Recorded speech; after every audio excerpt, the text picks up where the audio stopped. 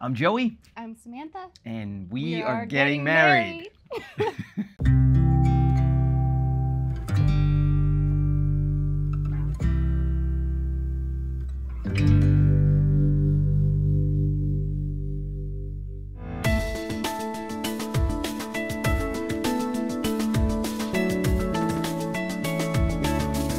We met during COVID, which was wild. We were working on a film. It was a movie that my brother actually wrote and he directed, and it was for Lifetime.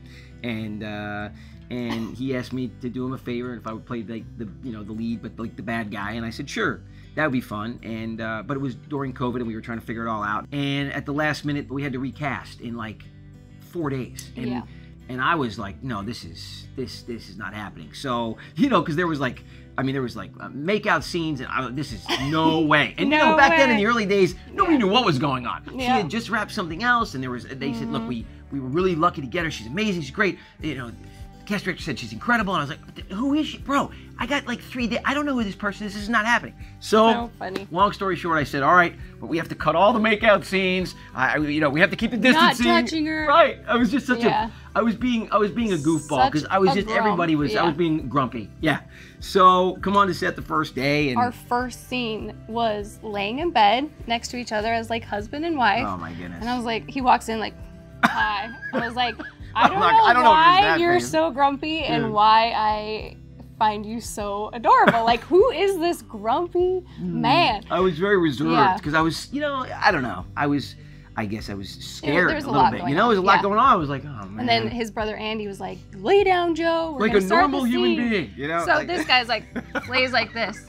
And I'm looking over and I'm like, is that how he sleeps? Like I don't want to give him acting advice. He's clearly been doing this for a long time, but I'm looking, I'm like, who is this guy? She's like, are you going to sleep like you're in a coffin for the whole scene? She said that. Like, that was the third thing out of her mouth. I'm like, are you making jokes? Anyway, that's how it began. So she started busting my chops, and it was really something special, And I don't know.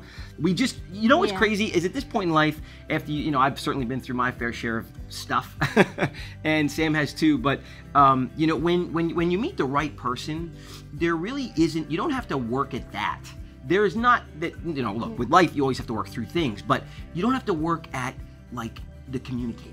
That actually, when you're with the right person, you actually communicate very similarly and you talk the same way. We didn't have to work at that. We literally, humor is the way that we communicate. I grew up that way. It started with my grandfather and her grandparents.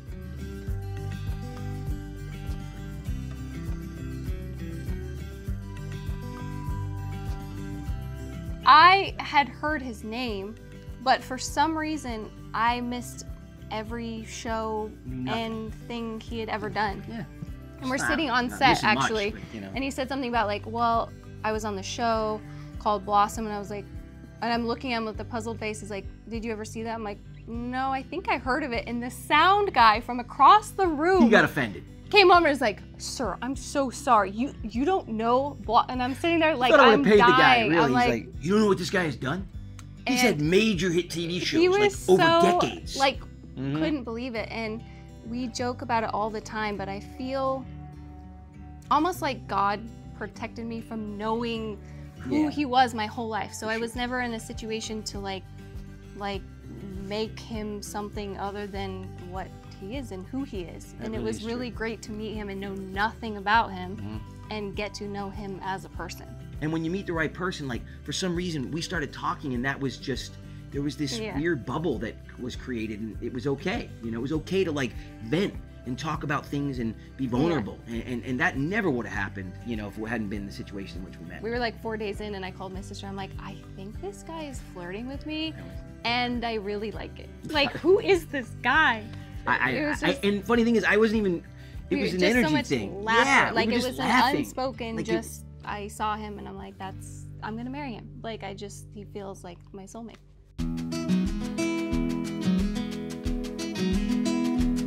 We were just like, we should do this, Yeah. And it just feels right. And I don't want to let any more time go by, really, because time is so precious, and you do realize that the older you get too. How precious it is. You're not guaranteed, like, who knows? Every day you got to wake up and enjoy the present. It was just one of those things. I think that we were just like, we got to do this, right? And I want to do this. And she's like, I was having a ring designed, like I knew at some point, and I knew he was doing the same. I was doing the same thing. And we didn't know that, which is so crazy. Yeah. And then I don't remember where we were, but there was just a moment in a conversation like, well, I have a ring for you. And I was like, and you have a ring for me. I was like, wait, you have a ring? I said, you have a ring for me? And she was like, yeah. Yeah, of course. I do. It was like, okay. I don't know when I'll need it, but I have it.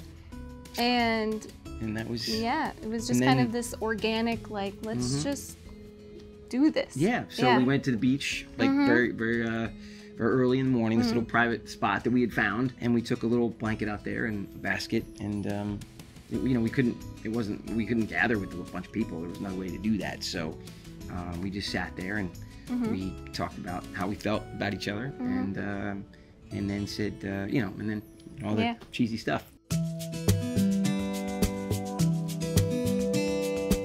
So originally we were gonna get married on a cliffside, just the two of us and like a pastor, and then it kind of took on a whole life of its own, and it's turned into this beautiful little intimate gathering of just our family and our very, very closest friends. We decided there wasn't enough space for 60 people to dance on the side of a cliff. But we kind of had that idea, like a cliffside nothing, when we even picked out like my dress and his suit. And we're still wearing using that those stuff. same ones. Like nothing has changed in terms of like the fuss.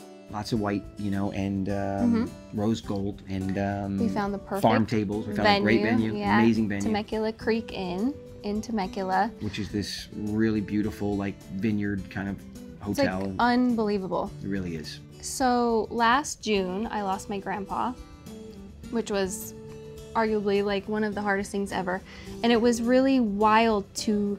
We toured a couple properties in different venues, and the second we got to Temecula Creek, you walk across this big, like, grassy area with these trees, and it's like shaded, and you don't hear anything other than like birds chirping. Water, and like a little stream. Yeah, it literally felt like I was in my grandparents' backyard, like my childhood. I'm like, this is, you can feel. It's amazing. The love and the peace and the quiet, and they have this property, the stone house. Yeah, the stone house where we're getting married. It's part of our, like, it's part of the wedding area. They've refurbished it inside. Beautiful. It is unbelievable. Yeah. It's all stone, like the old wooden fireplaces on both sides. It has these mantles of this rustic wood that's just, and it's from, you know, it's 200 and something years old. I mean, it's incredible.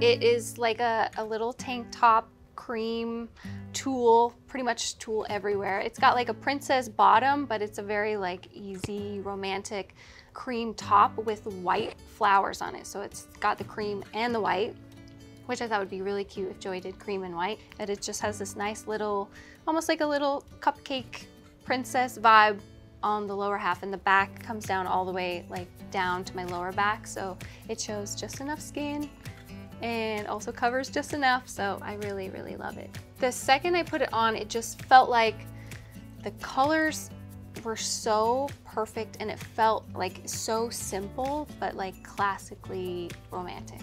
Like just, I feel like 100% myself in it, that I could wear it for days and be totally comfortable, but I also feel like I'm dressed up enough to be like doing this important, amazing thing.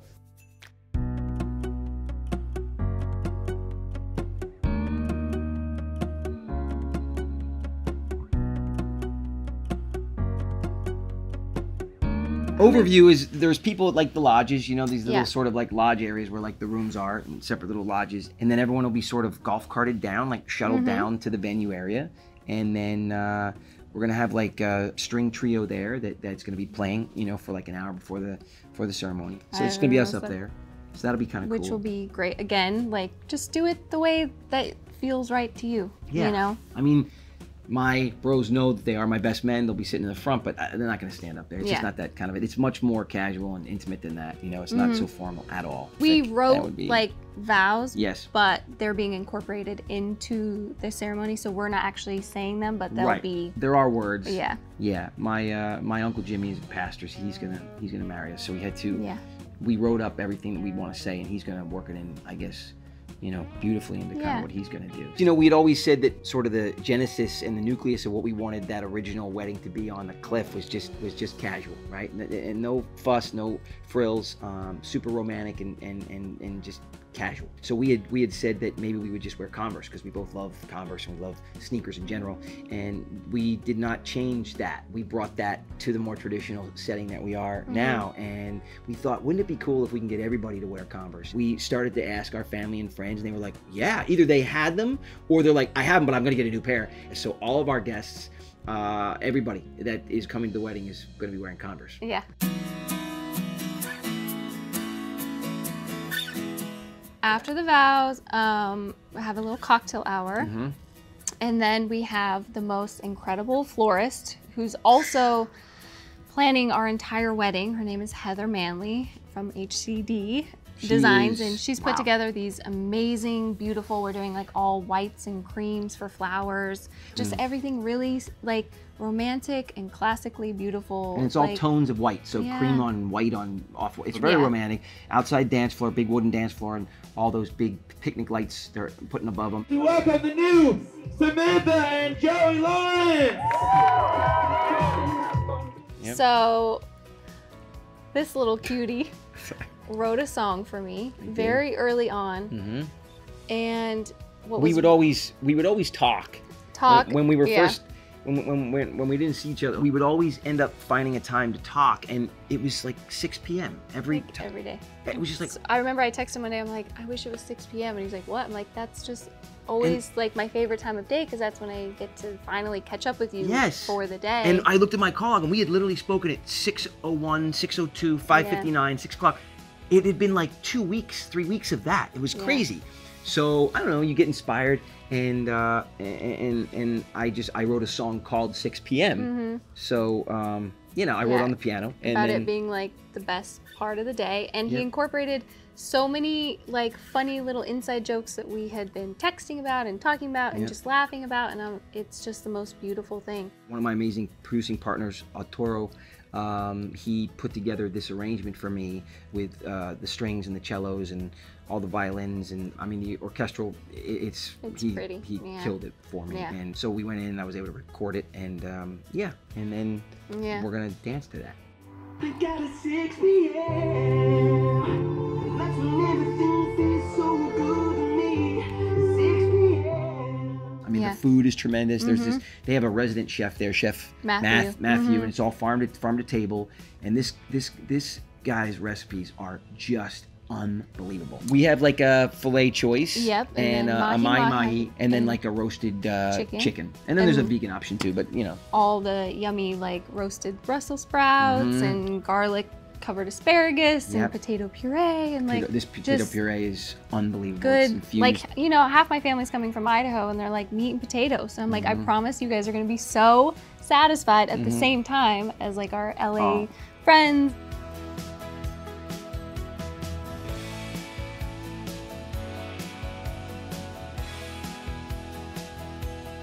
We have a cake because I love cake. We do have a cake. I love cake. Yeah. So we're doing a 2-tier cake. On the bottom, it's like a textured kind of with like a fondant on the outside with all these different like rough edges, and then the top will be all very sleek and smooth and just create like a real contrast between the two. So it's like romantic, but also very like modern, and you know. It's really cool. The bottom almost looks like rocks, you know, like rock formations on the side of a mountain. Yeah. But the top is completely smooth. And then we're also having like donut holes and a s'more bar that Temecula Creek actually was like, have you guys ever done a s'more bar? Because we offer that here. I'm like, why would anyone get married without a s'more bar? Yeah, That's amazing.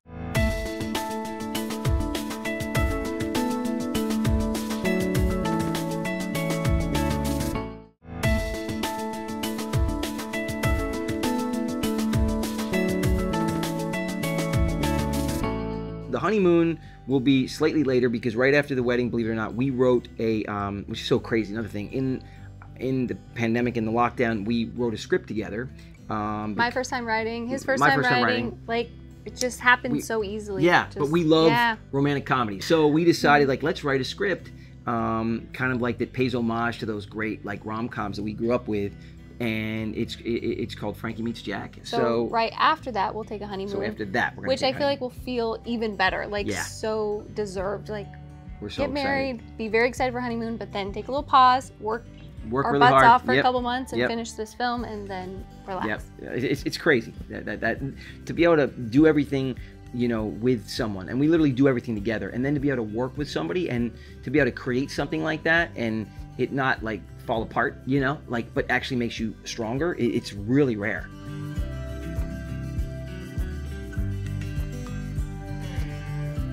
I'm so much more excited about the marriage than the wedding, and I'm really excited about the wedding, but I can't wait to just have that great night and then just get to our everyday, because that's where we fell in love.